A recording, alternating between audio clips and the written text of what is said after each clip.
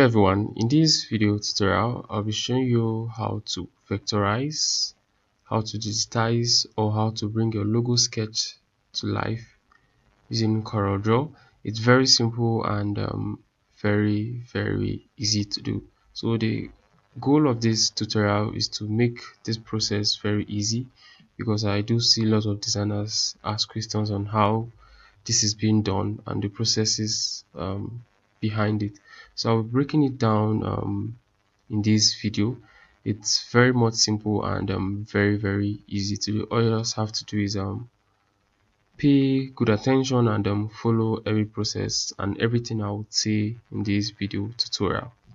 There are various ways that are involved when it comes to vectorization of logos, some of which may include the use of lines, curves, circles, shapes, the pen tool, or the freehand tool. So knowing when to use any of what I've mentioned is very crucial. So it gives you more edge and you know what to do. So it solves a whole lot of problem for you. So once you figure out what to do and what process to follow, considering the sketch you have, to save you a whole lot of work. So before we proceed, there are various things you need to turn on to be able to make the vectorization process for you in CorelDraw very much easy and seamless. So to set that up, you head to the menu bar. So under the menu bar, you go to view. So you come to this area, you have guidelines, alignment guides, and dynamic guides. So mine is turned on already. So if yours is not turned on already, do how to do that. It will save you a whole lot of work. So once you've done that, then you can bring in your sketch. Alright, so this is the sketch we'll be making use of for the sake of this tutorial. So I'll copy this, right click, then I copy Ctrl or Command plus C. Alright, so I prefer working on a big canvas when it comes to vectorization of logo.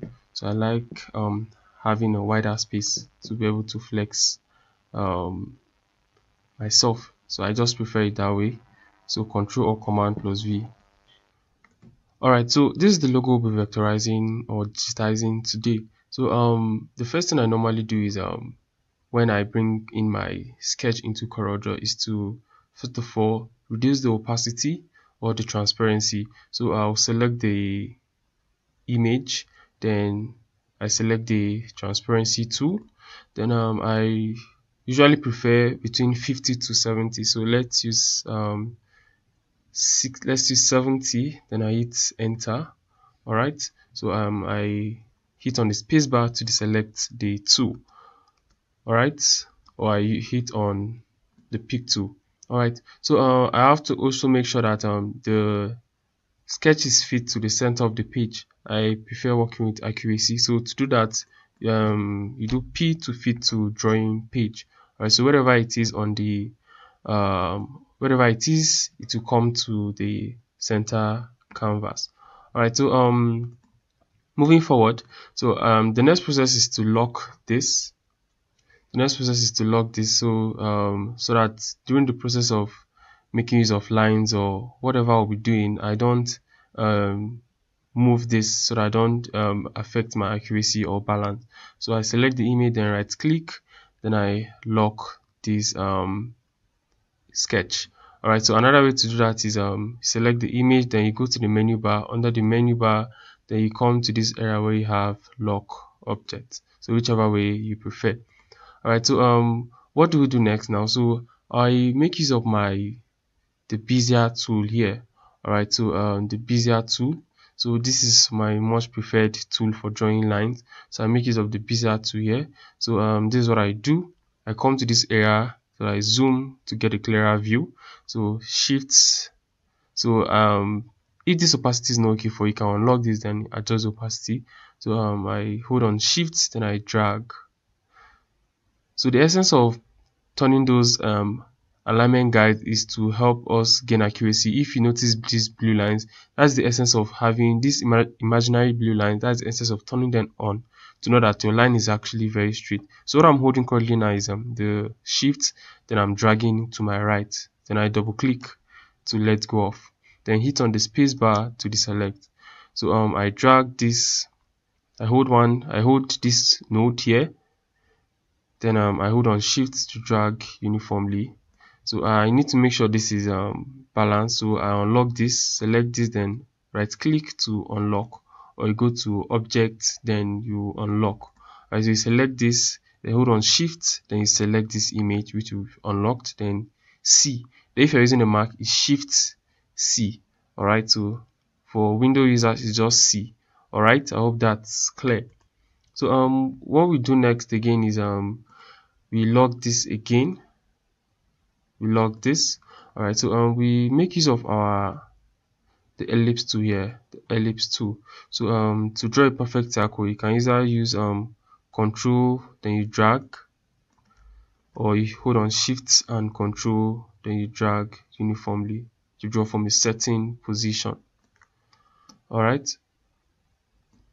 so we'll make sure this is aligned to the bottom of this. So this is okay. Shift, then select this, then B. So if you're using a Mac, it's shift then B, shift B. But if you're using a window, it's shift, is just B. Alright, to make sure it's aligned to the bottom. So then we increase the size of this. So using this as a guide. Alright, so the outline for these lines and this circle here is 0.5. So I do prefer mine to be at hairline. I prefer it that way so that I can see much details. Alright, so you can use whatever outline width of your choice, or outline point, it's your preference. So I prefer this. Alright, so this is fine, so I can increase this. So this is actually very fine. Alright, so you can drag this. You can also make use of the bezier tool here again. So if you look closely, we'll achieve this circle here. So now is to get this line here to make this wave here. Alright, so you make use of the bezier tool here. Then you select the bezier tool. So how do I select this? I long press on this, and you have option to select the bezier tool here. Alright, so holding on the shift, so you drag, following this line as a guide. So the essence of turning on this alignment guide is that no matter how I move, I still won't get distracted, or my hand won't move.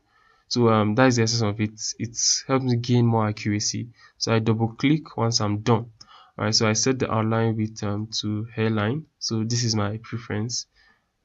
Alright, so this is very accurate. This is very okay. So you can decide to hold control and duplicate this. So you drag, then right click to create a duplicate here. Alright, so you have to be very careful. So the essence of locking this is that, so when we want to select this, we don't tamper with this. So that is the essence of this. So we can just highlight on this and nothing will happen. So we have to make sure these are overlapping. This line is overlapping this circle. So what do I mean by overlapping? So it should be placed on it so that when we are trimming the areas we don't want, so we don't have any issues. Alright, so let's proceed. So this is overlapping it. So hold control, you need to be very careful here. So you drag this, this is okay here. So we're making use of the virtual segment delete tool because we make use of it very well here. So we can actually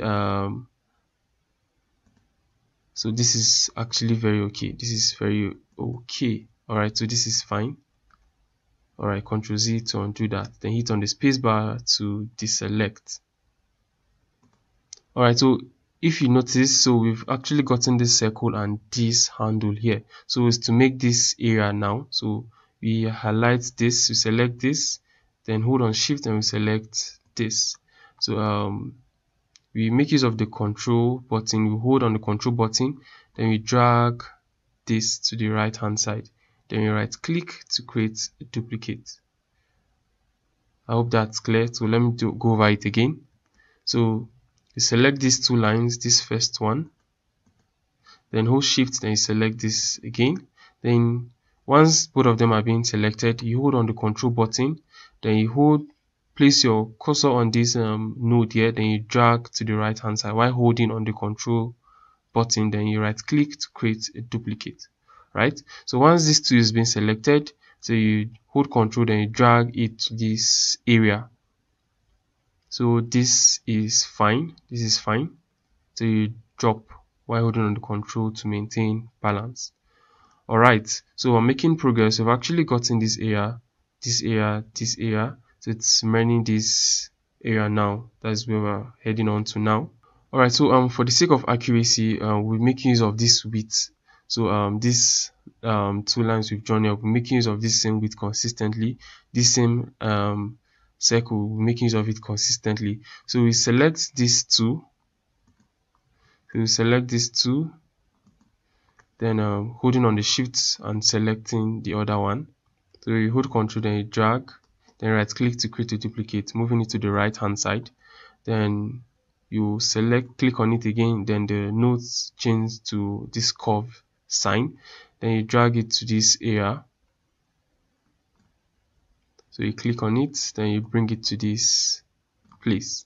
Then you click on it again, then you drag until you're satisfied with what you have here. So this is just, the sketch is serving as a guide on what I will create. So you're the one who did the sketch, you know what you have in mind or what you want to create. So you drag it to the right hand side until you've gotten what you wanted. Alright, so we're making a whole lot of progress.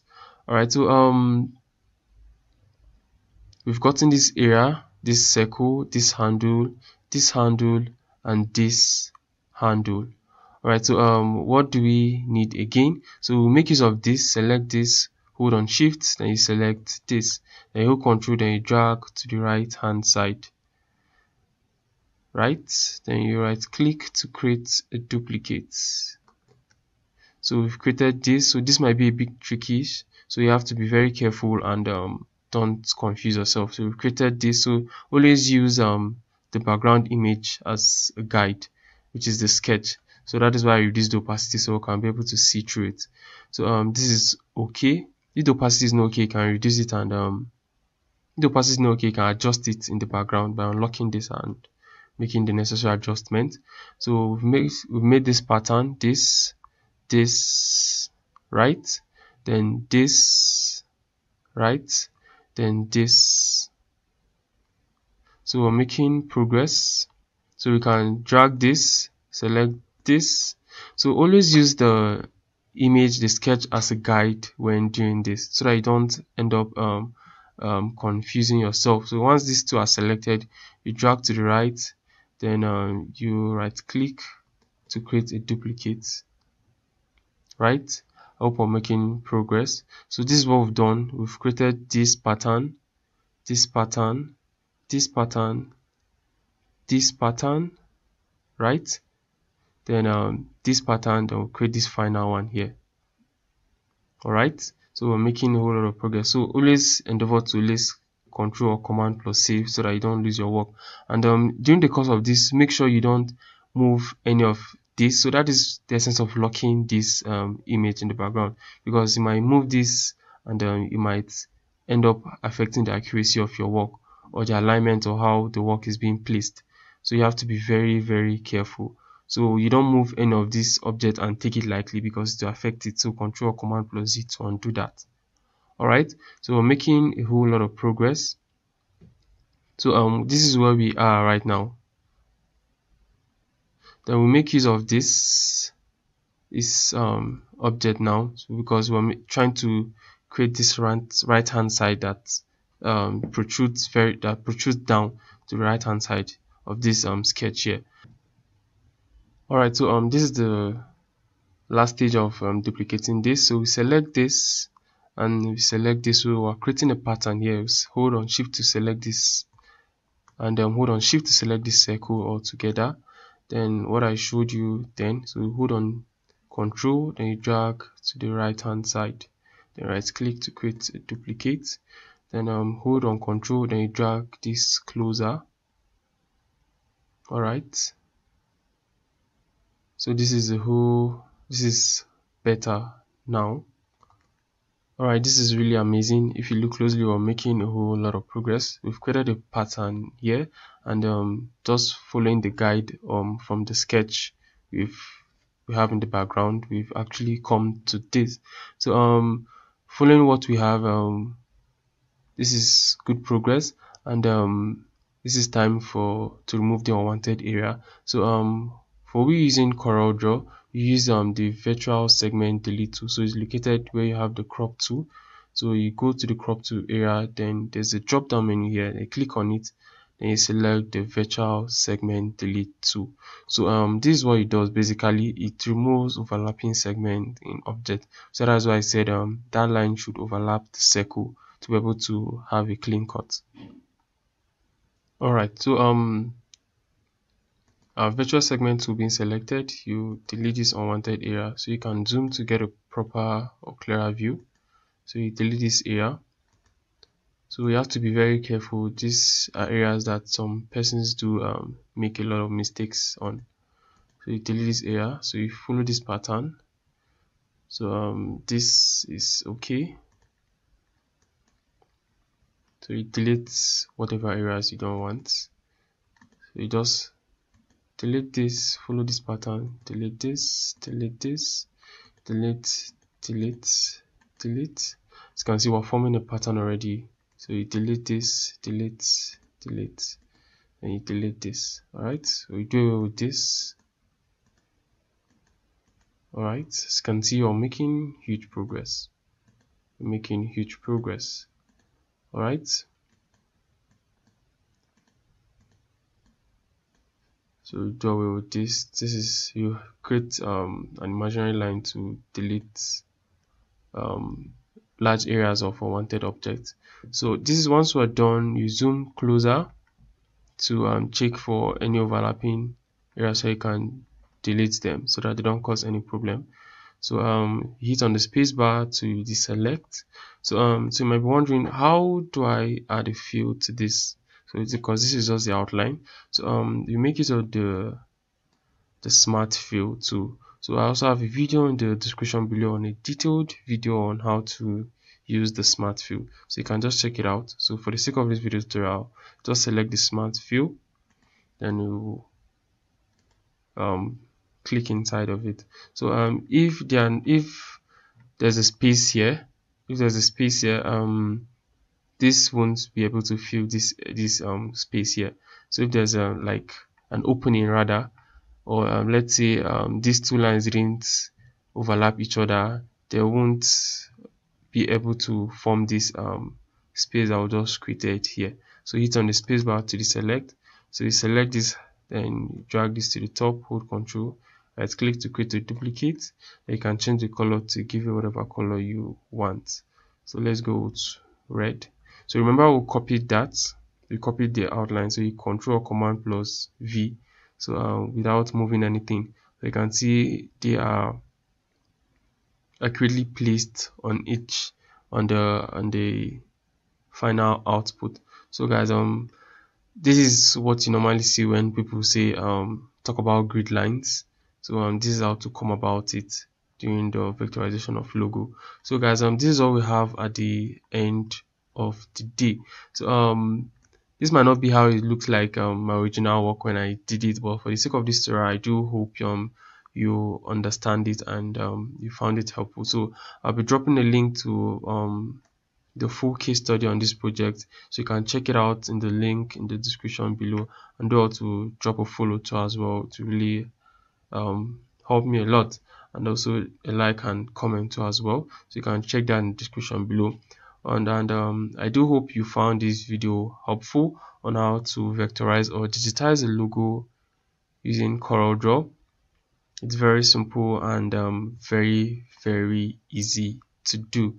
So you just have to take your time and keep on practicing more, and pick on logos and recreate them using this process, and you'd see results too. So guys, that is it on this video. If you found this video helpful, do all to hit on that subscribe button, turn on the post notification bell to get notified whenever I upload new videos, and don't forget to like, share and drop a comment and let me know what you think about this video.